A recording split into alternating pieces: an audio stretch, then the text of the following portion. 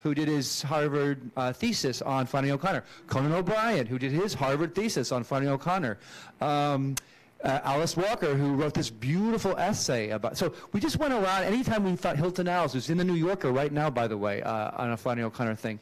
So that's the other part of the film was just that kind of stuff. So that's why you see all that kind of difference.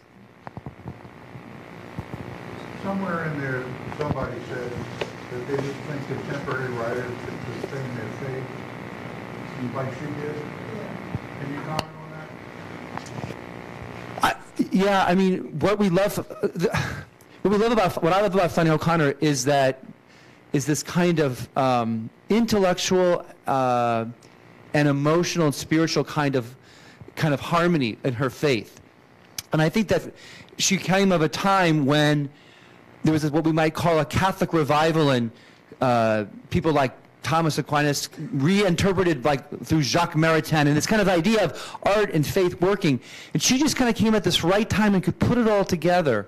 And I think what Alice McDermott, who was a Catholic writer in outside of Philadelphia, Baltimore, what she was trying to say is that she's sui generis, she's unique. Some people would say that there are a group of critics who would say, you know, we could start canonizing Flannery O'Connor. There's something so uniquely heroic about her faith. A lot of other critics say, don't ever do that, right? It'll make her seem like she's not important. The Dorothy Day's line, you know, don't canonize me because everybody will forget me, you know, I forget what I do. So I do think in that regard, and I think Alice McDermott is right. I think that when I read her, I'm in awe the same way that Alice McDermott is. I have two graduate doctoral students who finished their doctorates, and they all have a chapter on Flannery O'Connor, and they both say this. They always keep her letters, The Habit of Being, by their bedside. And when they finish reading it, they start over again. They both did it 4 or 5 years apart. Their wives tell me that they did this. They say, yeah, I have to go to bed with Flannery O'Connor on the bedside all the time. Because he reads 2 or 3 letters, and at the end of this 800 pages, he goes back again. So there's something about her that the intellectual, the spiritual, and the emotional just comes together. You said, I didn't catch the year. You said 98. What about the interview with McDermott? Is that also around that time? No, these were the interviews with Alice Walker, Hilton Als, McDermott, Mary Gordon. Those were all contemporary that we've done, the three of us have done in the last few years. McDermott, Walker, Tommy Lee Jones, Michael Fitzgerald, Tobias Wolff. I mean, if you look closely, you can tell which films are pre-digital, 20 years old, and they're a little grainier. But she can tell. Actually, I couldn't tell very well because I'm the geek and they're the documentarians who have the art in their hands. It's amazing how well the interviews have held up, and it's a testament to Christopher Hare, who did a great job. And truly, these we're donating the interviews will all be donated because scholars will love working with them. I mean, the Sally Fitzgerald interview alone is we have 28 hours of film in a 97, so I can imagine a scholar or just anybody wanting to come and see just that conversation that they have, because you kind of get the tenor of the friendship over a 2-hour, 3-hour interview that Chris did. Way in the back, and then we'll go this way. I just want to know where you got the inspiration to close it out with Bruce Springsteen's Nebraska. It just seemed like the perfect thing to do. Honestly, of course, we wanted to interview Bruce, right? So Bruce Springsteen said in a New York Times piece that he wrote Nebraska after, and this is my favorite part, after rereading Flannery O'Connor. Not just reading Flannery O'Connor, but rereading Flannery O'Connor. And so Nebraska is a kind of tribute. His inspiration came from those readings, and so we had to have Bruce there. But Bruce wouldn't get for an interview because he's on Broadway, and he doesn't do interviews while he's on Broadway. Yeah, but Lucinda Williams, who met Flannery, her work's also in there, and her father, a poet, was a great friend and inspired by O'Connor, and Lucinda has written, so we have her song inspired directly by O'Connor. So we've talked to people who are interested in us releasing a soundtrack album because so many musicians have been inspired by her, and we have a couple in there. Yes. But could you share with us, it pulls together, it's organic. Share a little bit of the process you went through, how you put it together. Can I set you up? Certainly, go. She has worked so hard on sewing things together. In fact, last night we added a sound of the crutches. So it's like a painting. And so Flannery's painting is a metaphor for filmmaking, if you can get away with it. I think academic professors, we have a day job, so we have much more flexible time, very different way of working. But Elizabeth it'll be interesting when she stops working on it. But I'm setting her up to talk about this process because it's very involved, but it is broken down into different aspects of it. But yeah, tell her the timeline. That's so sweet of you, honey. Well, there are a number of issues, right? First, there's just the one television interview of Flannery, and then there's the one childhood British pâté with the the chicken walking backwards. There's the only two moving image archival pieces of Flannery, and then there are not many photographs of her either. And I mean, we included every photograph we could possibly get. Yeah. So we even found some that we made. It was still in the film, and we actually developed those kind of real hazy ones, those cloudy ones. That was still in a camera in the archives, and we actually had those developed. So. Well, and I think, so the blurry photographs, doing a biography is so much about trying to bring someone into focus. And because O'Connor started as a cartoonist and was a painter and was very much a visual artist, it made sense for us both to visualize and illustrate her fiction with some motion graphics and animation, and we have 3 wonderful female animators who did incredible work, and to try to use illustrations and graphics in a way that suggests we're trying to see her. It's so hard to see her and find out who she is. But those were really some of our guiding principles with trying to bring a biography together. I would say that we wanted to talk about her being a woman in the South who was a serious artist, that she was a white woman in the South dealing with race, and that disability was part of her life. And so we wanted to show how, in some ways, how present she is to our own experience today. And I think that was ways in which really Elizabeth puts together the footage to kind of keep those things in balance. And I think you did a great job. Well, thank you. We use a lot of archival footage, too, and we really worked hard. We had 2 archival researchers assist us with trying to find archival footage that had just the right kind of O'Connor darkness and humor to it and weirdness, as well as, the footage really is almost all from Georgia and of the era. So the Klan footage, the creepy induction ceremony that we got from CBS. So we spent a lot of time, again, because we did not have many photographs of her or interviews with her, of trying to find footage that really reminded us of her, her intellect as well as her sentiment. I wanted to ask you to frame the issue of race and mystery across both which interviews you decided to keep in, and then also the idea that it was such a great film to watch and want to know more about her.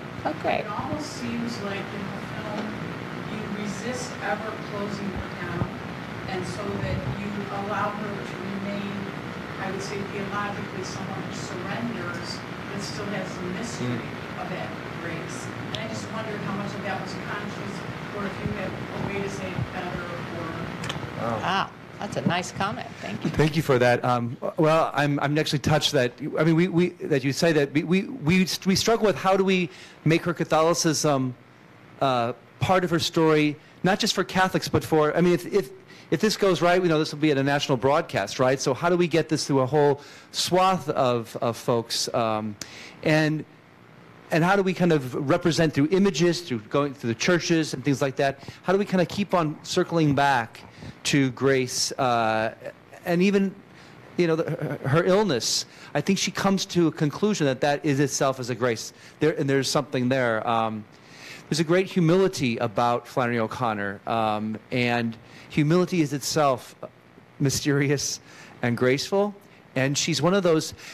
There is not anybody who's met her that didn't really, find her a moving person. I mean, we can't find anybody who says, "Oh yeah, Flannery O'Connor." I mean, there's nothing out there, and so I think that humility itself is a kind of a mystery and a grace that kind of is woven through her life.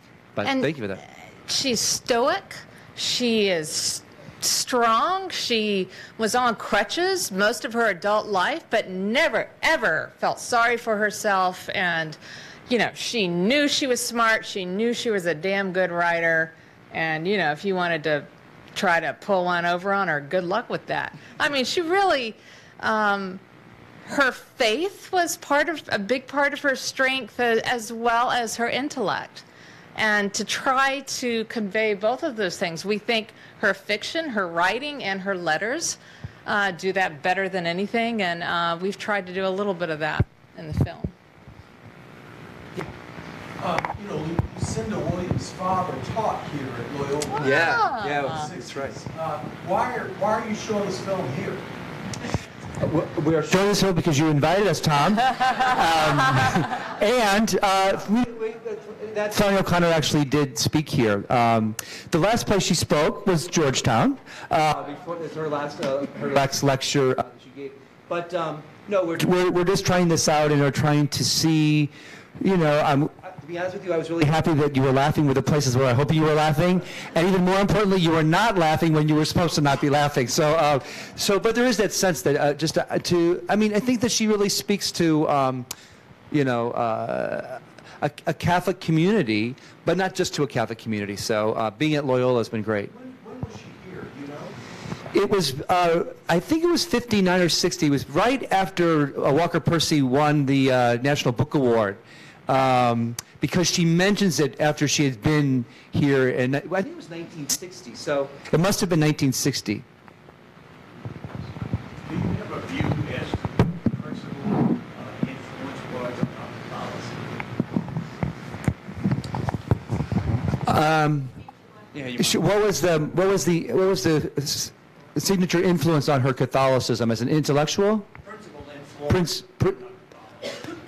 I think, in terms of intellectual people, I think Jacques Maritain was probably the biggest influence on her thinking about her craft as an act of God, as a work of God, and this idea that beauty is part of the theological category of her life, and trying to find beauty in very grotesque ways was her way of doing it. But I really do think Jacques Maritain, but she read Heidegger the minute Heidegger was translated in 1950. She was reading Camus. So it was not just Catholics, but I think that I really do think it was Maritain and Thomas Aquinas. She says that she basically read Thomas Aquinas every night. That was her bedtime reading, and so she really found something intellectually stimulating about that. One more questions, one then two. I know that one of her quotes is that she was, I can't remember, y'all might remember, she said something that made a joke about the Eucharist, and she said about it being a symbol, and she said, well, it's a symbol of hell. Right. And I remember being in college and writing a paper about good country people, and that really struck me as, how firm in her faith she was. She didn't make any apologies. Yeah.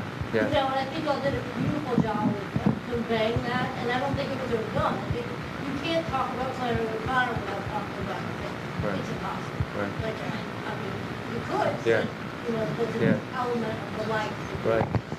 There was just so much stuff that we could have put in this film, and we had that in. We had that story. We struggled, oh my gosh, just to get it down to this amount of time, but we did have some of that stuff in the film at the one time.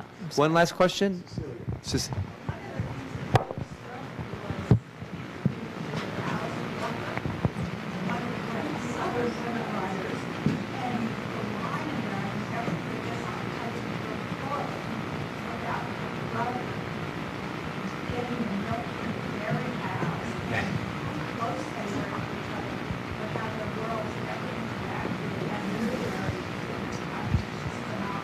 Yeah, that's true. And on that point, that's an earlier question is like, how did we go about structuring the material? One thing that was really important for me as a as a photographer and sound designer was to try to embody, to walk in her shoes, sit where she sat, look where she looked. And I urge, if you haven't been to Milledgeville, it's interesting to go there and to let, even today in a modern sense, sort of let things work on you and keep her reading in mind and sort of let something kind of happen internally. And it was interesting. And I think the Alice Walker section was very fascinating for us as well, because it is very close. Where she lived was just up the road. So, yeah. But Alice Walker said in her great essay about going to visit Flannery's house with her mother one time, Alice Walker says, "But I'm going to tell the other side of the story."